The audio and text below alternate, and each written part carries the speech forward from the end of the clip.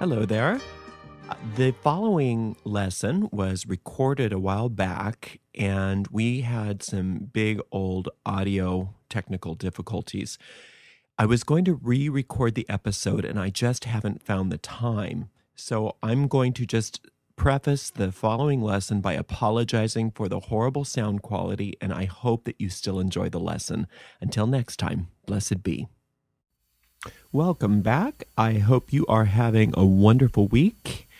It's excellent to be back with you today. And of course, we'll start out by answering a few questions. And if you have a question that you'd like for me to attempt to answer, you can either send an email to ariel@thedcw.org, or if you are on the forums at thedcw.999.org, go ahead and just send me a private message, a PM, with your question. If you ask a question on the forum, I probably won't take it on the air. I'd rather you actually either email me or private message me so that I know that you want this taken on the air. All right, so let's see. We have a couple questions from Atori, who's on our forum, and we appreciate Atori's involvement. First, it says, can you associate a thought form with a stone? I know it's kind of silly to have a pet rock, but I think it would help me a lot if I could have something for a host of a thought form. And if I could do this, is there special precautions I need to take or a certain ritual? Well, that is a very excellent question, and absolutely, that is under the when you associate a thought form with an object, then it's starting to get into the realm of either talismanic magic or that of an amulet. And just for basic terminology here, an amulet refers usually to an object that is imbued with a thought form of protection, and a talisman is imbued with a thought form that is going to elicit change, such as prosperity or love, good fortune, luck, that kind of thing. So absolutely, when you're doing your thought form, like we were describing earlier, instead of giving the thought form a place in your home, just give your thought form the place within the stone.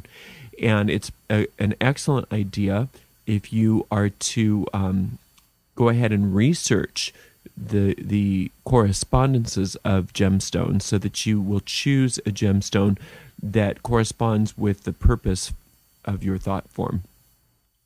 So hopefully that makes sense. And there's a lot of great correspondences online for that, or you can get Cunningham's Gemstones book, Scott Cunningham's book of gemstones. That's an excellent resource.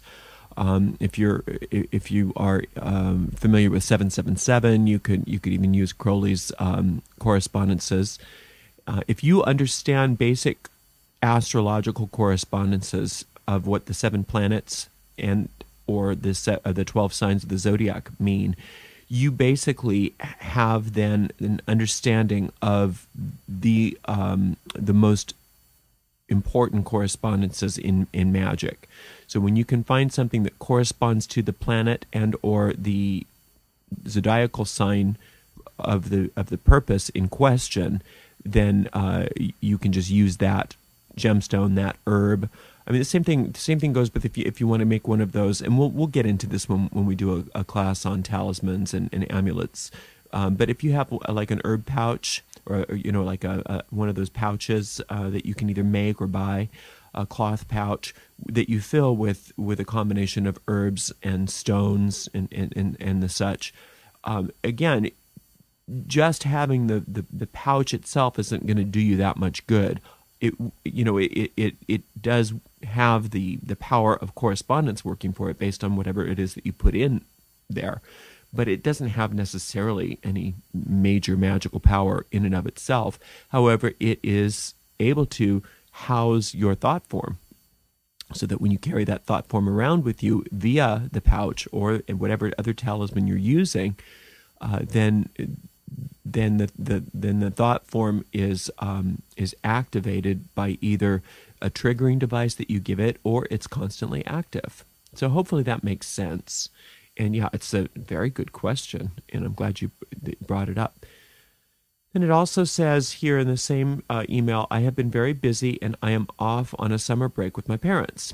Probably since this is kind of an older email and I haven't been podcasting as regularly, maybe this is hopefully it's not an obsolete question. It says, I cannot have the time alone to do my spells, rites, and rituals. I can't even meditate because I will get interrupted and come out of it very irritable. I am still, quote, in the broom closet. So do you have solutions or ideas to fix this little problem? Yeah, absolutely. It's called going to the bathroom. That's one place that you can usually be assured that you can have 5 minutes to yourself. It's just going to the bathroom, or when you're taking a shower, or if you have a little bit of, when you wake up in the morning, if you're not going to be, if you don't have to get up right away, you can take an extra 5 minutes in bed with your eyes closed.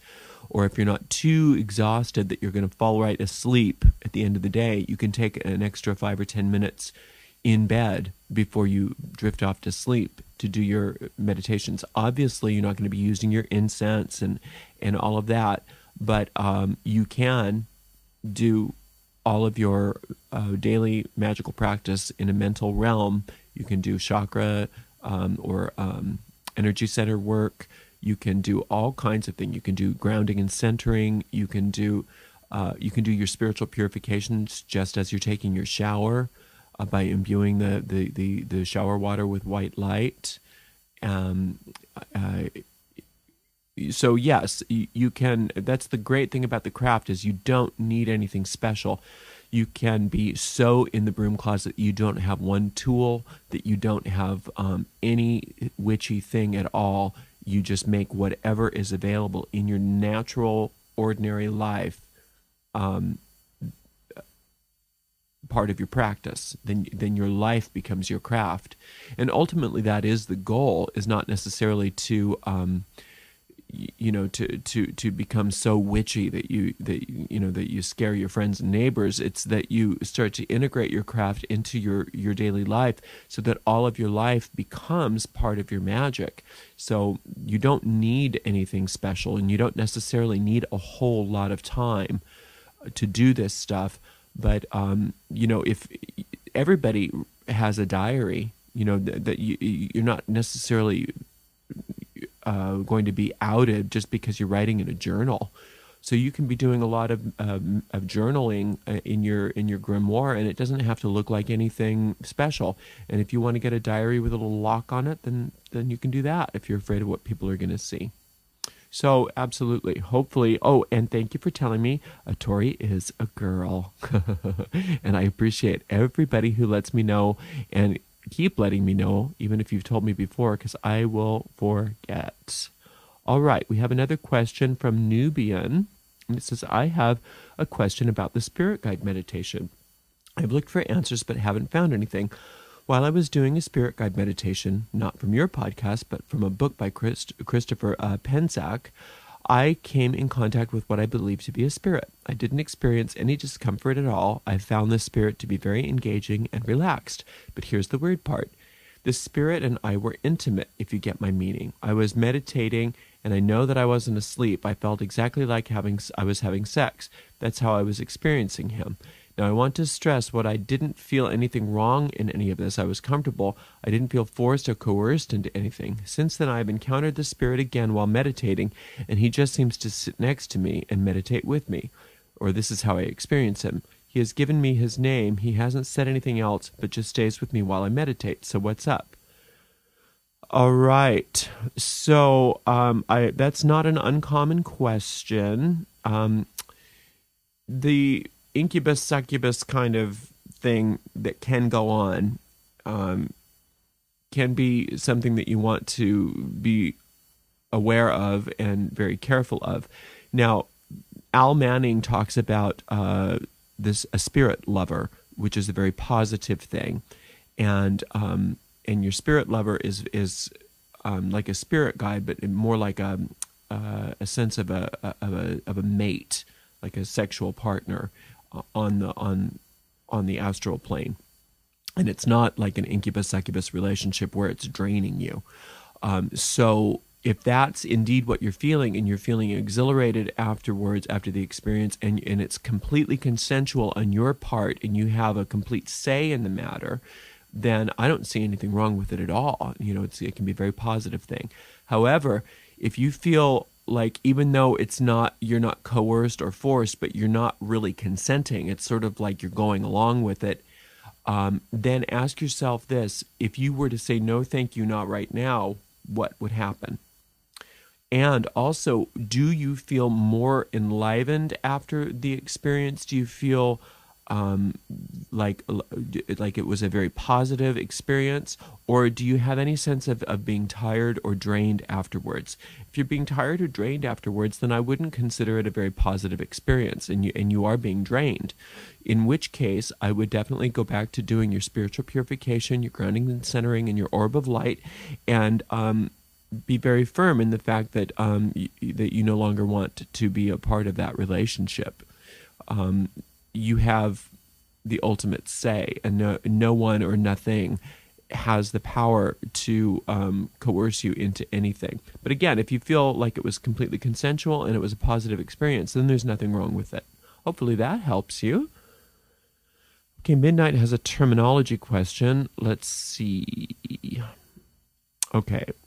This is more of a general question that probably doesn't need to be answered in the forum or on the podcast. Oh, okay. Well, then never mind. I won't answer it since you said that.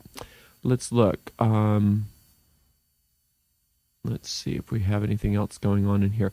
Okay, the rest of these questions look like they are personal and don't want to be taken on the air. So let me check one more place, and then we'll get going with our lesson. All right, here's one from, let's see, Luna. I just started your pod class, and it is very interesting, tying up a lot of loose ends for me. I love the part about creating a name. I'm trying to be patient and follow the order of the class. My questioning is the grounding and orb meditations. Should you release them before you cast your circle or after? Thank you for your time. Okay, it's not really the orb of light.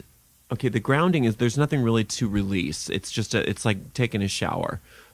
In grounding. So all the excess energy as part of that meditation should have already drained out of your body. So there's really nothing to release with the grounding.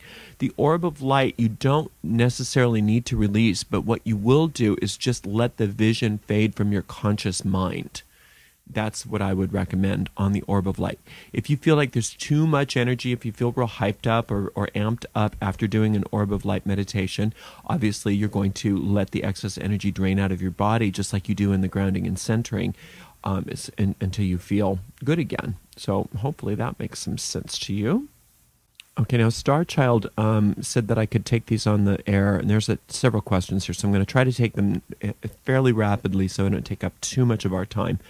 One, I was reading in one book that it is not necessary to cast a magic circle every time you do magic. This particular author saves that for heavy magic or the Sabbats and Esbats. She says that the choice is mine. What's your take on this?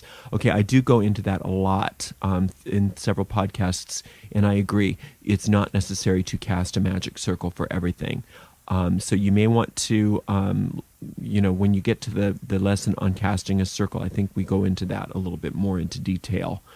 Number two, I'm a little unclear on the aspects of the deity issue. I understand the whole duality concept, and I understand that the pantheons are manifestations of the god and goddess. What I don't yet have an understanding of just yet is if you chose to work a specific god and goddess from, say, the Greek pantheon as opposed to god and goddess in abstract, do you replace the candle representations on your altar with statues instead? Okay, first of all, that's an excellent question. This is a non-denominational system, so we don't necessarily. There's many people who work a witch's primer who don't even work with deities at all. They just work with their own personal power. So that's not. That sounds more of a Wiccan question than it is a witch's primer question. This is witchcraft that is more in line with building and using magic, and not necessarily working with deities and the religious aspects. However, I will say that if you do have a candle representation on your altar that is dedicated to a specific deity, you can just, instead of replacing that with a statue, you can reserve that candle for when you work with that deity again and use a different candle for another deity, if you have a candle that you have anointed specifically for a deity.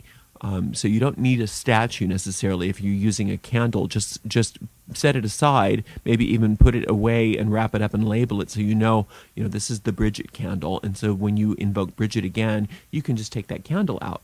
Or another thing you can do is, if you're using small candles, after you've done your ritual using those deities, you can allow those candles to burn down and out by themselves, just like when you're doing candle magic, which we haven't even started to cover yet. So hopefully that makes sense. All right. Let's see.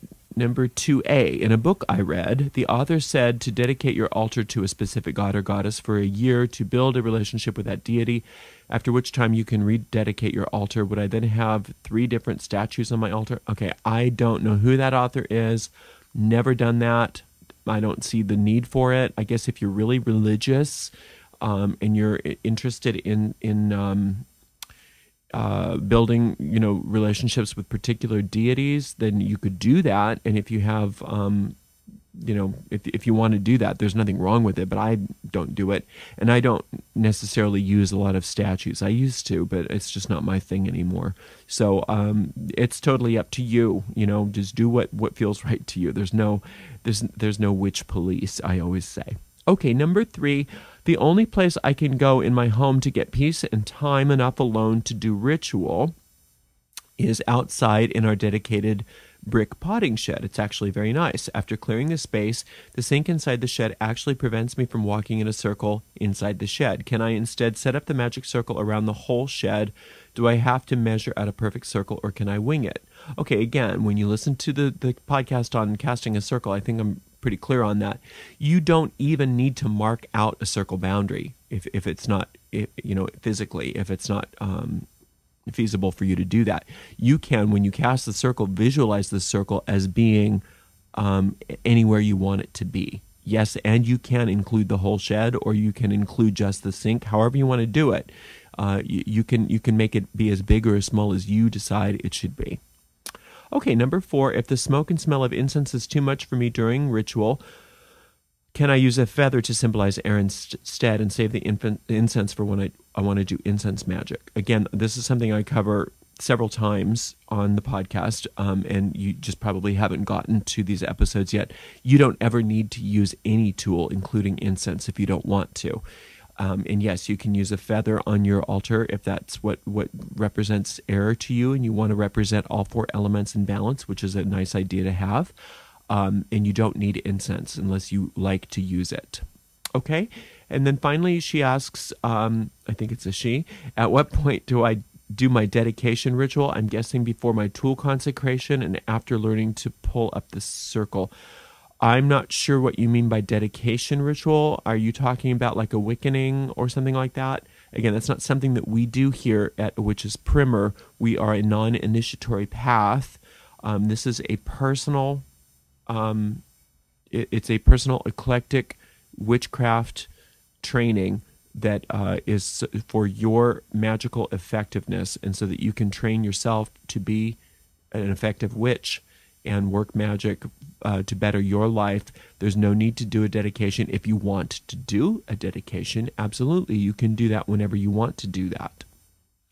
All right, hopefully that works for you, and I will obviously answer any questions. And if for some reason I haven't answered your question, it's not because I didn't want to, it's because I didn't organize my notes well enough, and I somehow lost it in all of the, I have so many of these emails and things like that. So ask it again, and don't be shy, and I promise, address it.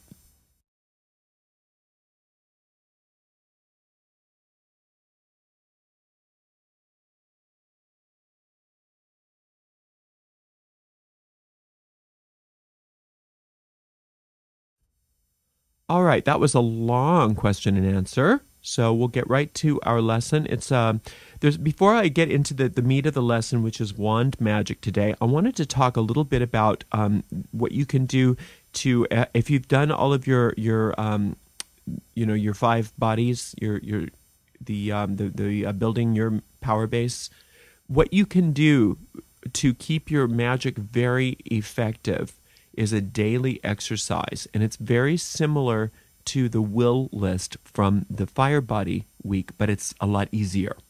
All right, and this is a good thing. Just if you can incorporate this into a daily exercise that you never, that you'll always do it. Don't freak out if you forget a day or if you miss a day. Don't do that to yourself.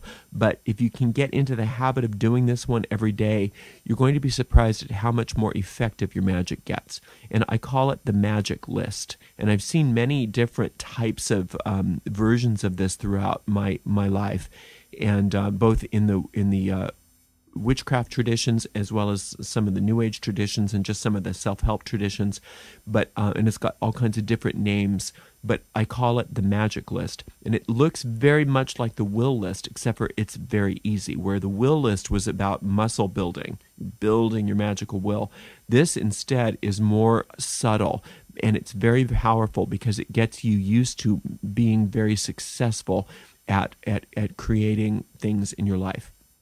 All you do is you take your, you can have a notebook dedicated just to magic list, and you just take a new sheet every day, and you make a list of 20 to 25 things that you know are going to be done that day. Things like, I will get out of bed, I will eat some food, I will breathe, I will take a shower, I will put on shoes, I will get in my car, I will drive to work, I will take off my clothes, I will go to bed. You only put things on that list which you know you're going to do. You absolutely know that these are things that you're going to do. It's not things that are at all a stretch. In fact, if there's any hint that it might be a stretch, that you wonder if you're actually going to get that thing done, don't put it on that list. And if you can do this in the morning or the night before, that's great. And then at the end of the day, you just check it off, or the next morning before you do your next not will list, but your next magic list, you just check off everything on that all the items. And if it's the same exact list every single day, that's fine. That's fine. As long as you know that you're really going to do those things, you put them on that list and then you check them off. It sounds kind of redundant if you don't understand, but this over time builds up so much of a sense of, when I say I'm going to do something, I do it, that your magic starts to happen very, very quickly and very easily. So I would recommend that this is something that you incorporate into your daily practice. Now, what happens if you do your magic list at, say, 10 or 11 in the morning, and you've already done a bunch of things beforehand? It's okay. You can go back in time and say, I will get up in the morning. Even though you've already done it, you've gone back in time and you've said you're going to do it that day. It doesn't matter if you've already done those things, but just do one 24-hour block of activities per day. Write them all out, 20 to 25 things. Write them all out, what you're going to do that day, and check them all off before you do the next list for the following day. Okay, hopefully that makes sense. Start trying that. Try doing that and see how you feel after maybe 2 or 3 weeks of doing that, or 4 weeks of doing that. See how much more effective things get for you. Amazing. All right, this lesson is actually very short. It's called Wand Magic. And what is more magical than a magic wand, right? What says witch or druid or fairy or magician more than magical wand? Okay, so the typical magic wand is made of wood. You can make your own wand, or these days you can actually find wand makers who make wands, and it can be very rustic looking, or it can be very ornate. It can have stones in it, or it can be plain. It can be wrapped with metal. It can be whatever you want it to be. Just know that this is not the same thing as your elemental air wand, or if you are in a tradition that uses a fire wand, it's not the same thing as an elemental wand. This is a magic wand. This is a spell wand. This is a wand for working your magic. And whatever you decide you want, you can have more than one of these. Because if you look at the magical correspondences for different woods, each wood corresponds to different types of magic. So you could have a wand for prosperity, a wand for protection, a wand for, love. You could have one for divination. You could have that if you wanted it. There's nothing wrong with that. Or you could decide that there's one type of wood that speaks to you more, or resonates with you more, or seems more all-purpose to you, and or you could have a wand made of several different types of wood. You can do it however you want. You can, like I said, you can make it yourself, or you can have somebody make it. Wand makers are there's some really good ones online and out there. So you don't have to make it yourself. It's not necessarily more, quote, magical if you make it yourself. I disagree with that.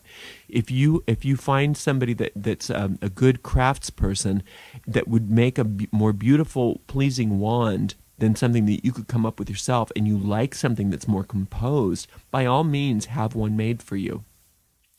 But what you want to do when you consecrate this thing is you want to consecrate it to each of the 4 elements.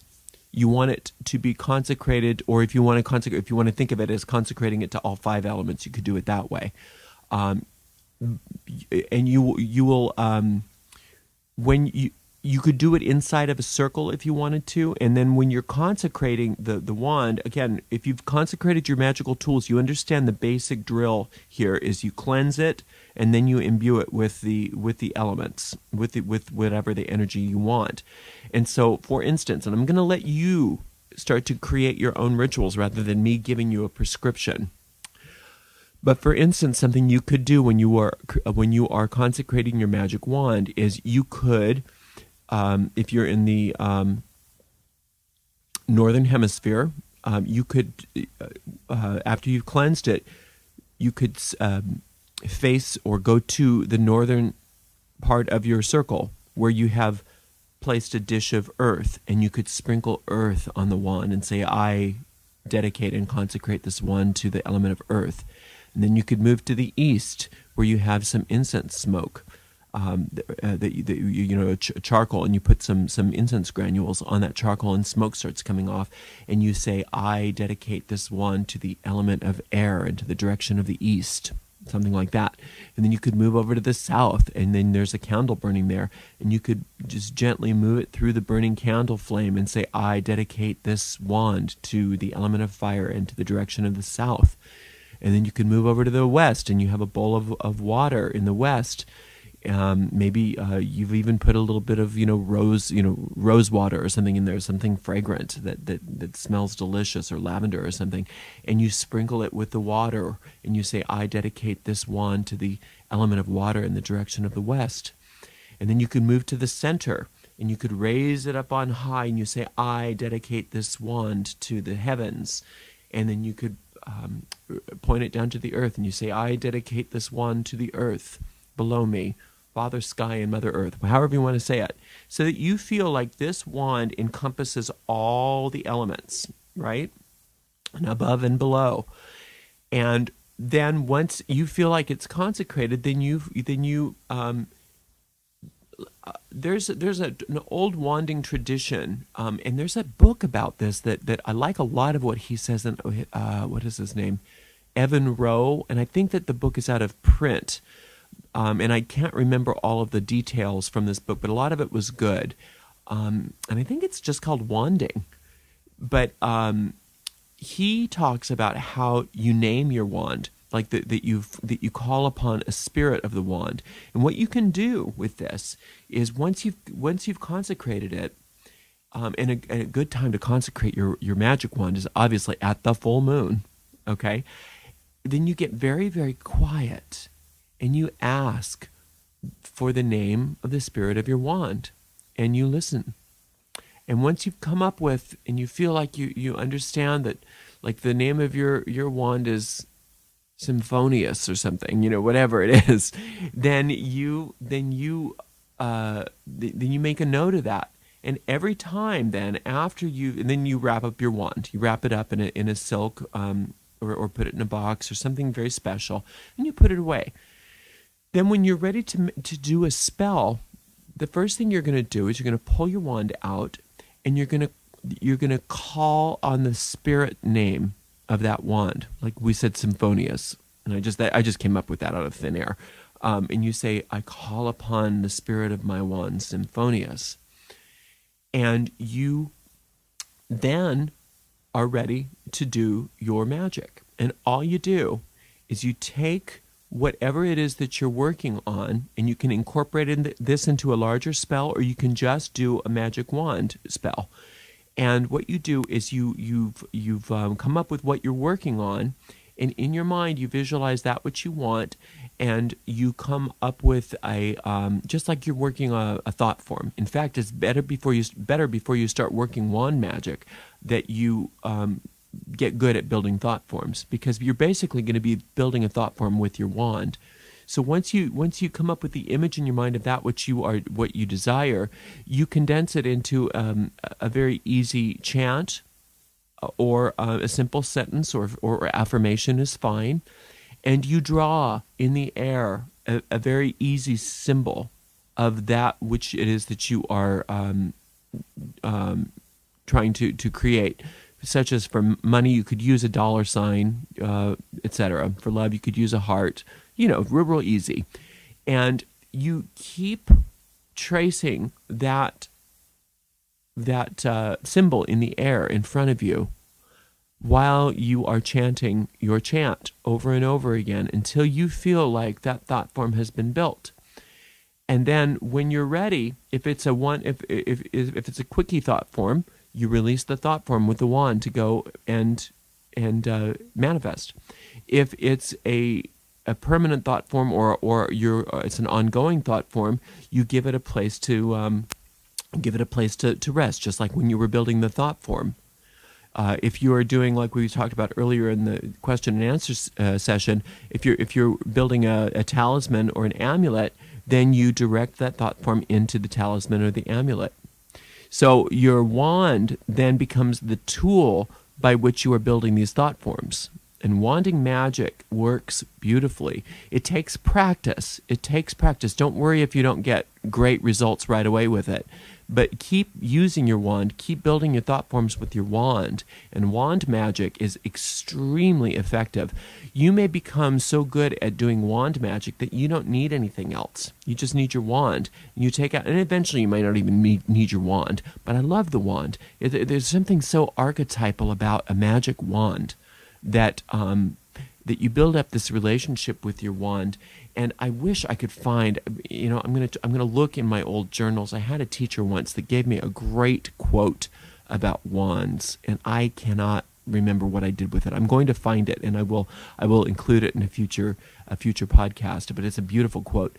And once you become more and more adept at using your wand for wand magic, it sort of takes you up to a new level. It's pretty much the sky's the limit. And I recommend that you give it a try if you're at all attracted to this kind of thing. The problem is that these days, wand magic has sort of degenerated into sort of Harry Potter fantasy kind of stuff, which is fine. I mean, there's nothing wrong. I love Harry Potter, but it's sort of like, sometimes you're like, okay, is it real or is it some sort of fantasy game? There's sort of this weird sort of land that people are existing in, where they're sort of playing this sort of nouveau Dungeons and Dragons kind of thing with the Harry Potter magic and wands and things like that. And then there's those of us who are old school who are actually, no, we're not, this isn't a fantasy. We really do this to create change in the real world. So don't be discouraged if at first you think, oh my gosh, am I one of these weird Harry Potter freaks? Don't worry about that. give it a try. Give it a good, try working with it for several months, though, and see if you don't become very adept at creating change in the world. Okay, that's really all the time we have today. I hope this was of some use to you. And again, I love hearing from you, and we will get into some more wonderful lessons. I am going to be gone for the bulk of the month of September. I'm going to be out of the country, so don't fret if I don't do any episodes for a while. I will be back, but I hopefully will get at least 1 or 2 episodes in before I leave. All right, love and blessings. Until next time, merry part.